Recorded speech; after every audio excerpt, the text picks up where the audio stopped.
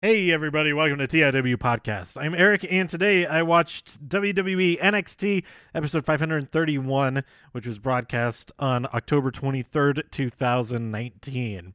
Oh my god, this episode is fantastic. Oh, like every single match was top notch, and it just kept moving. The pace of the whole episode, I loved it, man. So if you haven't watched it yet, I recommend just watching it. I am going to talk about spoilers. If you've avoided spoilers for this episode, then stop listening to this. Go watch the episode as soon as possible. Okay. We open up the night. I totally forgot, about everything that was going to happen on this show that was announced for the show, except for the main event. Which is Roderick Strong versus Dominic Dijakovic versus Keith Lee, a triple threat for the North American Championship. I'll get to that. I totally forgot that was going to be Rhea Ripley versus Bianca Belair, and this opened up the show, and it was just fantastic. I love both of their matches. Every single one of either of their matches, I love. I feel like these two are probably the only women that this opening sequence, it's totally believable. The test of strength that takes place between the two of them, I can't even imagine that taking place between anybody else. It was just perfect for them, and this whole match is just perfect for the both of them. And Rhea Ripley gets the win via Riptide. This was after Io came out and attacked Rhea while the referee was looking the other way. But Rhea was still able to kick out from Bianca's pin attempt, and then Candice came out and neutralized Io being out there. So Rhea got recovered and hit the Riptide and won the match. And then it's announced. I'm extra excited for a lot of this because I'm taking a short trip out to Florida to see to see NXT live on Wednesday, and then also go to a bunch more NXT shows, their live events, their local live events, the next couple of nights as well. I am super excited for this because there's a bunch of matches that were announced for next week, and all that have been announced I think are going to be freaking amazing. The first of which, I don't know if this was announced right away after this was announced later on in the show. Io Shirai versus Candice LeRae. We already saw them in one of the best women's matches I've ever seen. Definitely the best that I've seen in person. And forget just best women's match. It was one of the best matches I've ever seen in person. Io versus Candice at TakeOver Toronto. That was so good. And now I'm super hyped. I'm going to see them fight each other again in person. I'm super excited for that. Okay, so moving on. That was kind of the results from this match. These opening segments is that match being made for next week. Then we had Cameron Grimes versus Matt Riddle, and I think I talked about this last week. Cameron Grimes is really growing on me. Every match I see him, I like him a little bit more, and I really like him now. Even though Matt Riddle won, Cameron looked, it was great. Even in a loss, he had a fantastic showing. And this match, oh my god, there was this part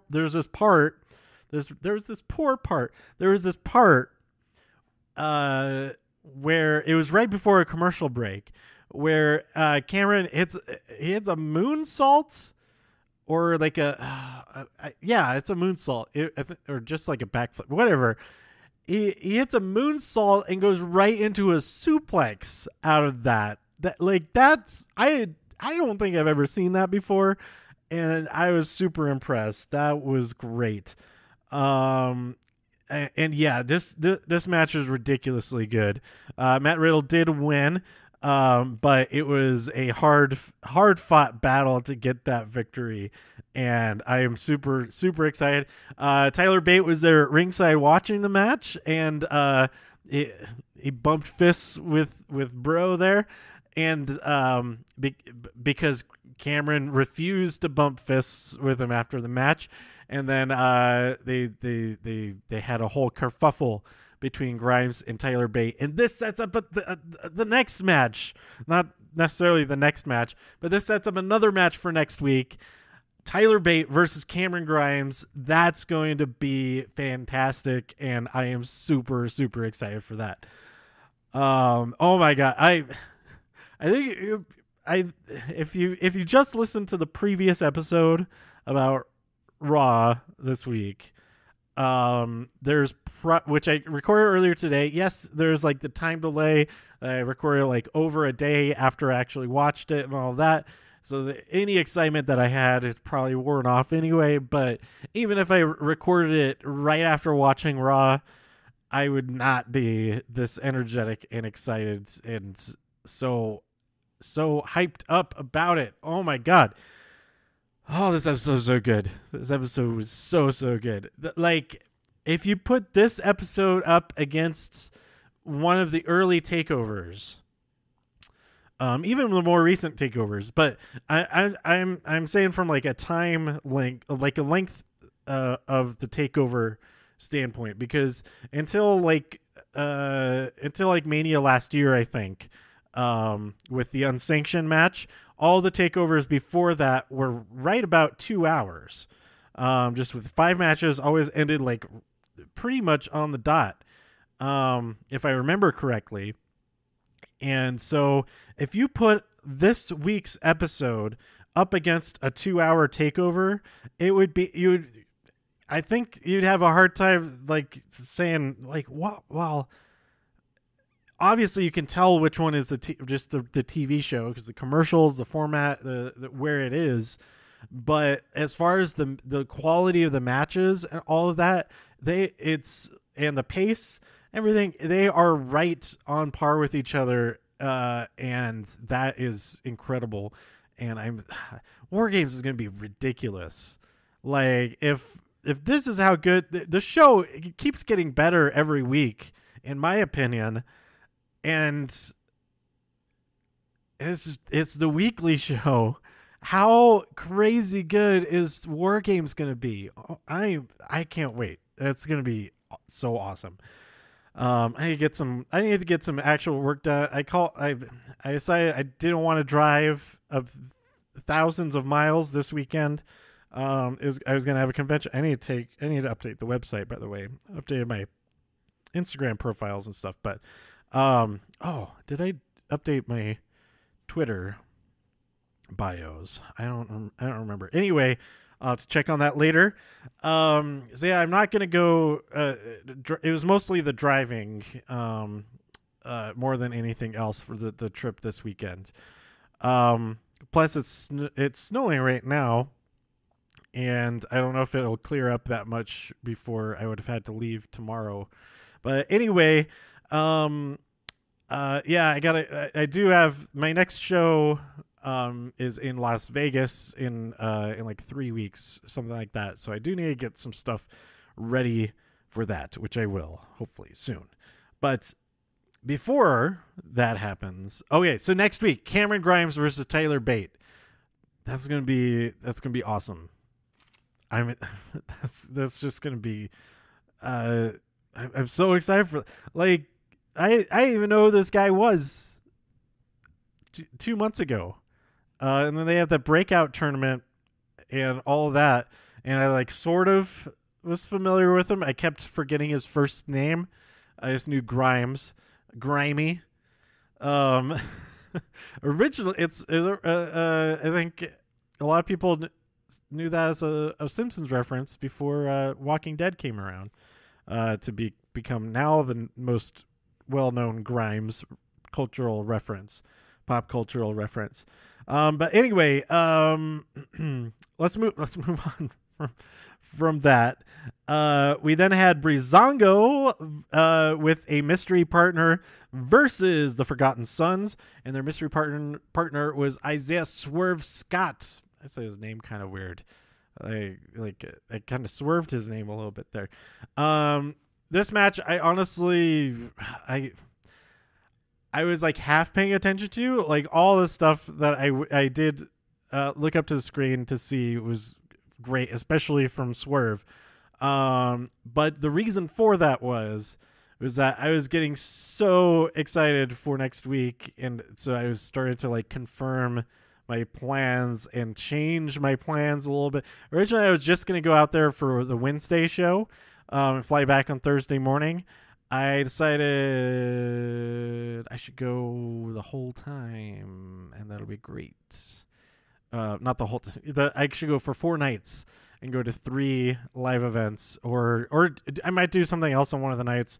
We'll see what happens. But so I changed all those plans, and I was like getting all excited, and then like looking up the rental car and all that kind of stuff. And it's gonna be good. I'm really excited for that. Because their live events, their the house show loop, the Florida loop, it's like such a small. They're such small spaces that they have the shows at, that it's just gonna be super fun, I think. But anyway, yeah, because they do those shows just every week. Just for get out there in front of an audience and just work on things, and that's gonna be really fun to see. We had Angel Garza versus Jack Gallagher with Leo Rush on commentary in there. Another great match. Angel Garza won, saving a little bit of face from losing to Ciampa last week, but there's no shame in losing to Tommaso Ciampa, I don't think. Then we had a women's tag team match to determine who will be the Kabuki Warriors' next opponents. And this tag team match was between the teams Team Kick and the Horsewomen. We had Dakota Kai and Tegan Knox versus Jessamine Duke and Marina Shafir. And Tegan won the match via the shiniest wizard. And that means that Team Kick will face the Kabuki Warriors. I am so excited for that. And then I am even more excited for that because that match is next week, next Wednesday, and I will get to see that match in person, and that is amazing. Okay, so that's all the stuff that's been announced for next week based from what happened tonight. And that is enough. I was like, because I was like on the fence, like maybe I won't go. I have the ticket and everything, but I can cancel it. I can use the travel funds another time, blah, blah, blah. But then as each of these things developed on tonight's episode, I was like, okay, yeah, I have to go. I have to go and see this show because hell yes. And then we had our main event, Keith Lee versus Dominik Dijakovic versus Roderick Strong for the North American Championship. There's like a Tower of Doom superplex thing that I don't understand how it was physically possible, and as they came down, it was apparent that it was just barely physical possible for that to have happened. That was incredible. There's so many things throughout this. Roderick Strong hit a superplex on Dijakovic. That alone, that was before the Tower of Doom happened. Oh man, this series between Dijakovic and Lee has been epic. This is like their 5th match together now, or something like that. And this is totally part of that series, because there are large sections of this match where it was those two against each other. At one point, they eliminated Roderick Strong from the picture, just took him outside, knocked him down real hard. And they knocked him down real hard a couple of times. And then they Like, all right, let's do this. They get back into the ring to have a one-on-one match. And Roderick Strong takes advantage of this. They're so busy beating each other up that Lee was about to get the win there at the end after hitting that. It was it the super sit down power bomb or whatever you call.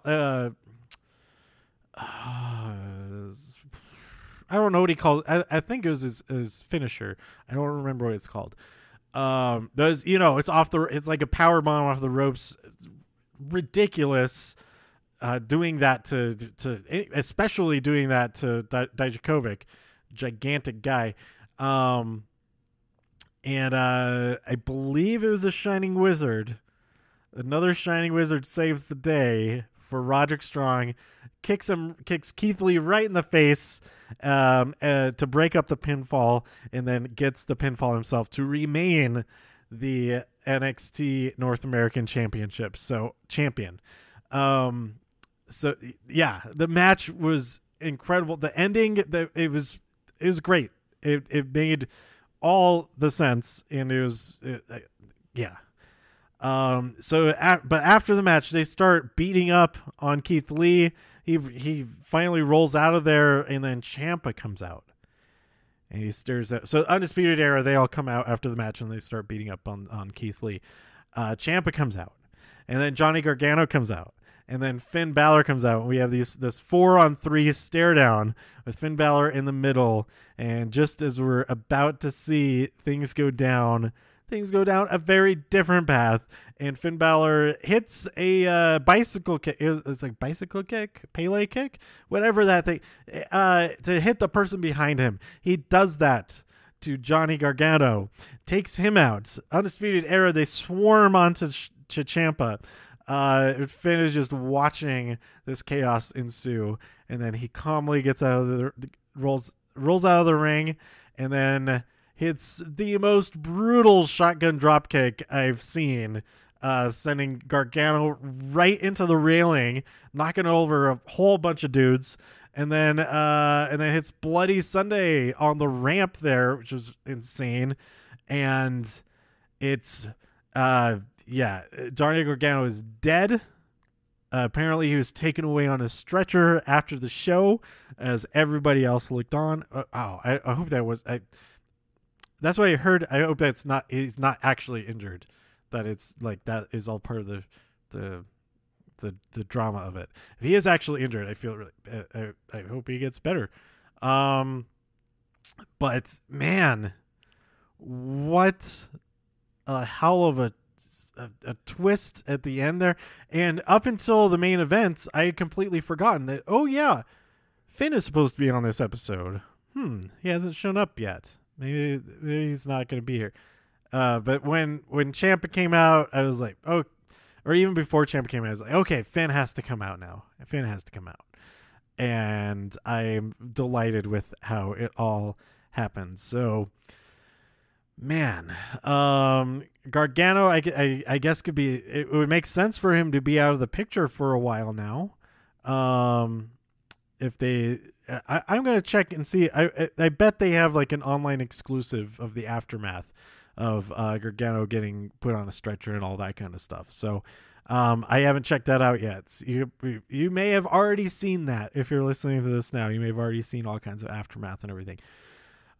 So yeah, I am so excited for next week. And so excited for War Games. Is it going to be Undisputed Era versus Finn? And it doesn't seem like he wants anything to do with Ciampa either. He didn't pay any attention to Ciampa at all. It definitely doesn't want anything to do with Gargano. And it's questionable, is Finn on Undisputed Era's side, or is this a statement that he is on his own side and he wants nothing to do with them either? We could have had, I was kind of wondering if the back of his shirt would say, it would have the Undisputed Era on there or something like that. That is not the case, at least not yet. So speculation, it would be pretty awesome now that Finn and the OC are all evil sons of bitches. If they were all together to face the Undisputed Era, it'd be really interesting. A heel team versus a heel team. That'd be a hell of a War Games match, but I don't know. Or is Finn just the lone guy? He's just causing the chaos on his own. We'll see what develops next week. I'm super excited for everything that's going to happen. So yeah, that is everything. I will absolutely record episodes or multiple episodes of all the shows I go to next week. I'm really excited for that.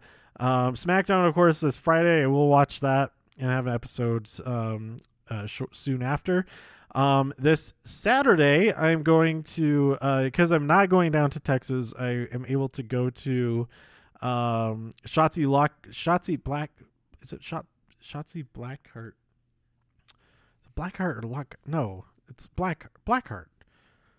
So anyway, she is signed with WWE to join NXT. But so this is her final show with Lucha Libre and Laughs here in Denver.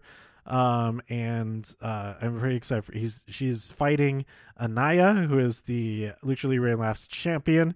I saw him win that championship last month, and yeah, I'm pretty excited. It's gonna be cool. I'm really excited. So I'll probably talk about that. Maybe I'll wait and record the SmackDown episode so I can talk about that in that episode. So yeah, stay tuned for everything. I am like a million times more excited about NXT than anything else. Like not just anything else in wrestling, just anything else.